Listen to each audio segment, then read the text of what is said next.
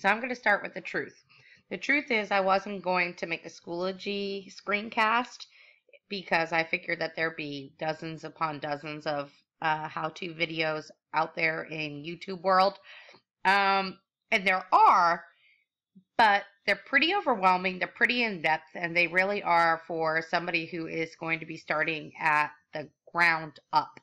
And you guys being teacher candidates are going to be dipping into our courses or groups. So making you go through the hassle of watching all of those videos seems a bit just useless time-wise. So I'm going to give you the down and dirty, what you really need to be aware of if you're going to be using Schoology in your classroom to work with your students. So, quick overview. Think of Schoology as a digital classroom, similar setup to something like Facebook in a way that you have your main landing page. This is your home screen, aka the wall. Any feeds that you see right here are from either people that you're connected with or groups that you're connected with, or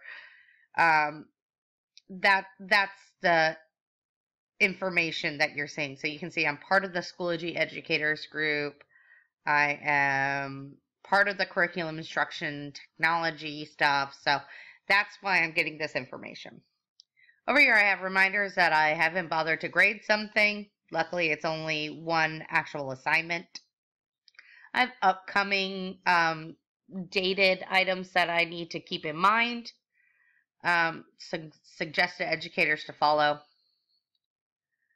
At the top you have email, you have connections, you have notifications right here. You have your own profile information.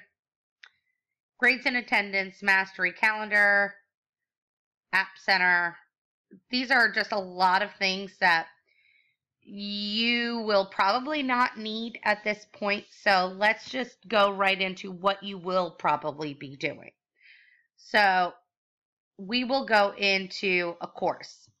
So I'm going to pull up a course that is relatively raw. I have my ELA, math, science, social studies, and what I'm going to do is I'm going to bring you into my substitute folder because at this point it's not really being used. It's pretty empty. See, there are no posts.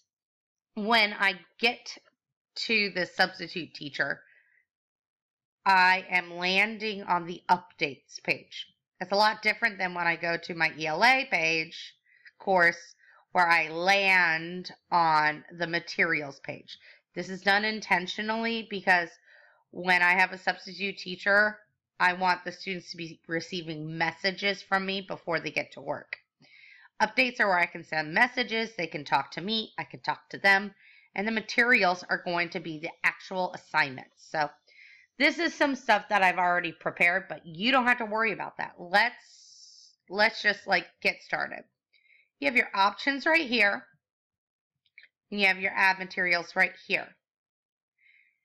Options, if you want to force the students to complete something or to go in some sort of order, or save the course to the resources if you want to use this at anything that you've developed or created for a later time, you can save it into your resources. Adding materials is pretty much what you're going to be working with 90% of the time that you're working with us. You have all of these different choices.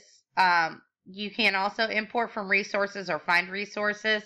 You're not quite here yet, but this stuff you will probably use.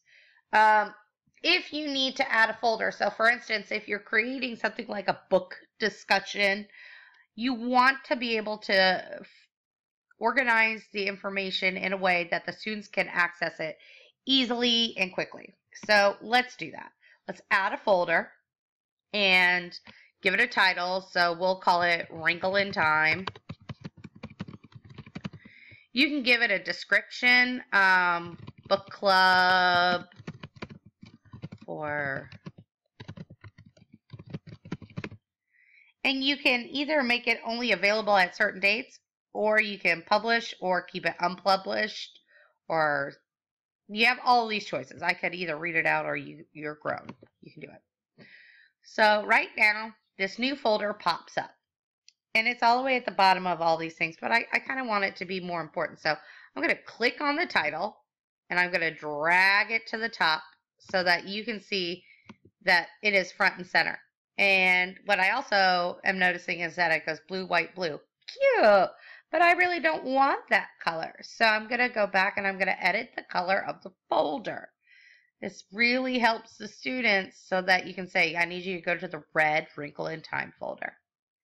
Now I'm going to click on the folder and you notice there's nothing there. So you have lots of choices and you can add an assignment. So let's do that first. And of course, none of these things that I'm going to create are going to be accurate because I wasn't really planning on doing that. And of course, right now, everything is stalling. There we go. So let's do first assignment. Let's do complete, let's just call it chapter 1. And this is where you're going, the description is the directions. The directions are important because the students will need to know what to do. But I guarantee you, a lot of them will avoid reading something if it's just words. So I really do try to add in some sort of image to help them along so that they know what it is that I need them to do. And an image is going to pop up. This one's gigantic, so I need to shrink it down a little bit. Remember, you're working with little guys. Everything is visual, it's tactile. It's just really important for them to be able to have that image attached to the assignment. So you can say, you know, I need you to go to chapter 1. I don't remember chapter 1. It's the one with the penguin. Oh, yeah, that's right. So this is where you're going to type the directions for the assignment. Schoology is nice. You have all of these options to alter the fonts, switch around the sizing of the font. Really helps you out. Another thing that I've really liked to do, you can do an audio video recording. You can do an audio recording of the directions, or also audio and a video recording of the directions, or whatever you need it to be. I do audio only just to help students who may not be the strongest readers, and I just simply read the directions. Other features, if you need to add in a link to a certain website, it'll attach it, and then so it'll be at the very bottom. Here is the information if you are grading it. Give it a date when it's due. What kind of category is it going to be? Is it going to be ELA, Math, Science, Social Studies? If you need to add in a new category. So we'll do that really quick, and I'll call it Substitute Teacher Day.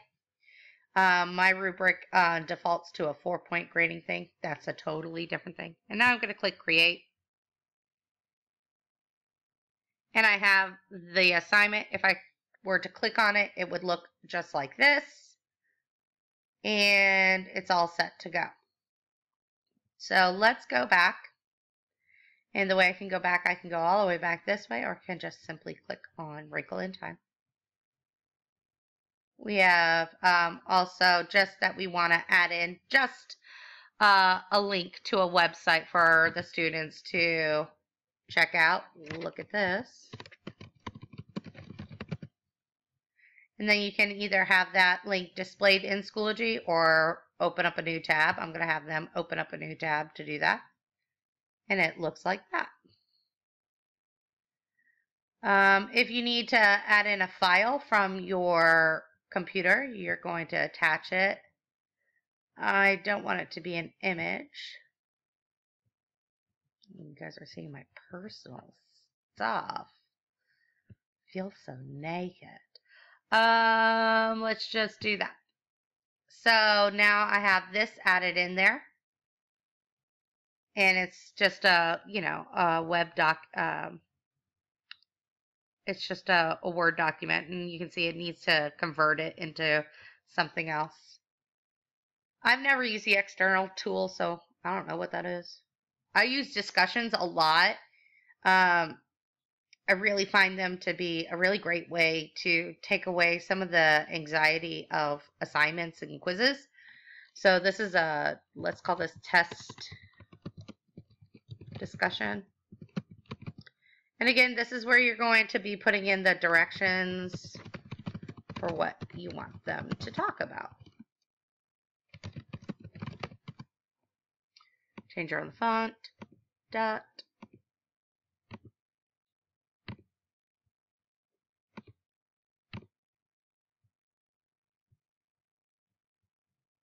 Now you don't get the really cutesy font like chalkboard or anything like that. That's true. But, at least you get something.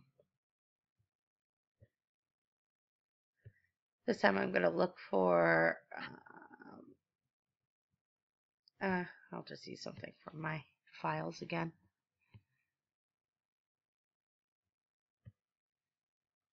Okay, there we go. Want that centered. There we go. Okay. Everything's good. Give it a due date. Bloop. I can enable the grading, or I don't have to. I'm going to still enable the grading, but instead of using a 4-point general, I'm going to use something like complete or incomplete. I could also use a discussion type of rubric. Now, I've run into this problem lately where I can't get to my other information. So what I actually needed to do is zoom out, and then you can see I have all these other choices. And that's my workaround so that I can see everything. So I'm going to click on discussions rubric, and this is what I use to make sure that students are following my directions. I'm going to go back to 100%. There we go. And another thing you could do is add a test or quiz. That is probably something I will make a new screencast for, just because there's a lot of ins and outs for that. So again, like I said, this was going to be the down and dirty of what Schoology is and how you can use it. And obviously there's a lot of tweaking and creating that you have to do on your own. But if you use Schoology for work next year, or if your school district uses it and you save it to the resources, you'll never have to make it again. Just improve on it. So, I know. I talk so fast. I'm so sorry. If you need more help, let me know.